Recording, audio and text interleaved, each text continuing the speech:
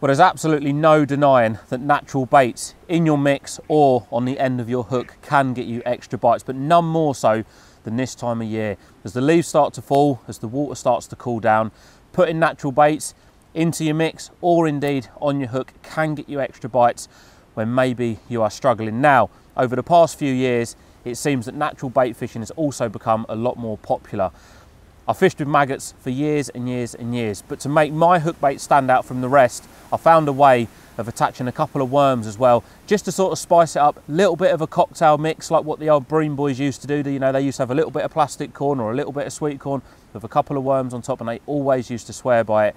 And since I've added a couple of worms onto my traditional Illusion D-Rig maggot cluster, it has definitely helped me put more fish on the bank when I've been struggling. So I've got my tackle box in front of me now, and I'm just going to run you through exactly how I attach my worms and my maggots to this micro hook ring swivel on the back of the D-Rig. So I've got my favoured pop-ups. Now, I would always favour pop-ups over foam when I can get away with it, and the pure reasoning behind this is because the pop-ups will hold a lot more smell than what maybe a piece of foam or a piece of plastic will do. But I'm not going to be fishing these whole. I'm going to be chopping one down in half, so it gives me a nice flat surface to tie down onto. And I'll tell you another little tip about this when I've tied the rig as well. So I'm going to trim him down in half like so. Hopefully I do a nice neat job of it. Take my needle and I'm going to pierce it from the flat side through to the rounded side like so. Hopefully the needle doesn't go through my finger. So that's now on there, and I'm going to pull myself a nice long piece of bait floss. You're going to be tying a few knots in this, and the last thing that you want to be doing is when the worms and maggots are wriggling around is not being able to grab hold of the ends and securely fix them in place. So that goes through the eye of the swivel like so, and then I'm going to attach my half a pop-up on there. Now what I'm going to do is I'm going to pull the swivel into the bait,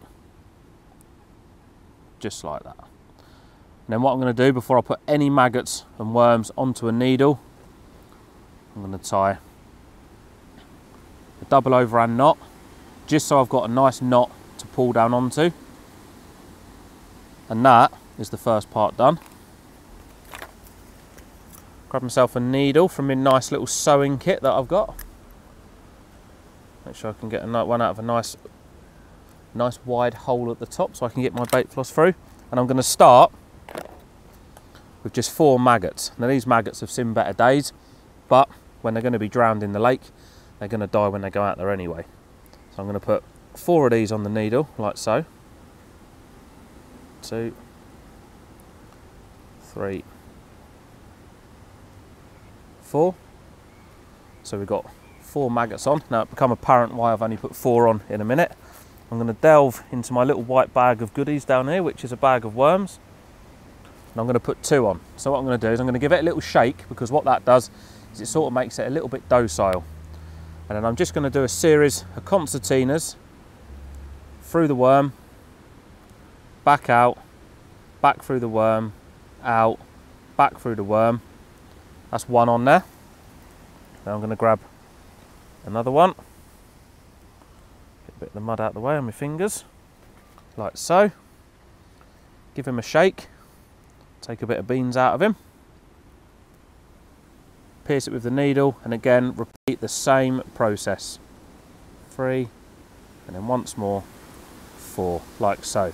Now worms are a lot softer skinned than what maggots are, which is why I've put 4 at the start, and I'm also going to finish with 4 or 5 as well. So when you're pulling your knot down, you're not directly pulling your knot tight on the worms, because what can happen is if you pull the knot down tight on the worms with the bait floss, is you can split the worm skin. When you cast out, all of your worms fall off and they land about 6 foot out from the bank. So there we go. So I'm going to put 4 or 5 little maggots on, like so. And then that is like so. So you've got 4 maggots, your worms, and that, a bit like a combination kebab, but for carp. Now I'm going to take the end of my bait floss, a little bit fiddly this, poke the end of the bait floss through, and then I'm simply going to pull the point of the needle, slide all of these off, and they're going to go down like so. Then all I'm going to do then is make 4 or 5 overhand knots. Don't need to tie it off mega tight the first one. That's the first one down, second one down, third, nice and tight so that's not going anywhere, and then I am simply going to snip off that like so. Got one little rogue bit of worm that's sticking out there, and there we go. And that is the maggot and worm combination. Now, like I said before, the reason why I prefer to use half a boilie, this is a pop-up, as opposed to a piece of foam, and this may sound mad, but believe me, I fish this rig a lot, and it definitely helps. When you reel this back through the water, if you miss the clip or you want to do a recast, you imagine as that's coming through the water, the surface area of that pop-up is almost displacing the water behind it. And what that does is it means that the maggots and the worms aren't getting ripped off, so you can get quite a few casts out of one bunch before you have to change it. Whereas if you're using a piece of foam, they can come in, they can be very streamlined, and sometimes they can be ripped off. So there you go. That is my modified maggot and worm D-rig presentation. And one last thing as well, if you are fishing a lake with a lot of silverfish present, if you are fishing a method like this, just make sure you regularly re-chuck, because you never know, you might cast out and within minutes they might be taken off. But believe me, by fishing a combination like that, there is bites to be had, and you'll definitely put extra carp on the bank.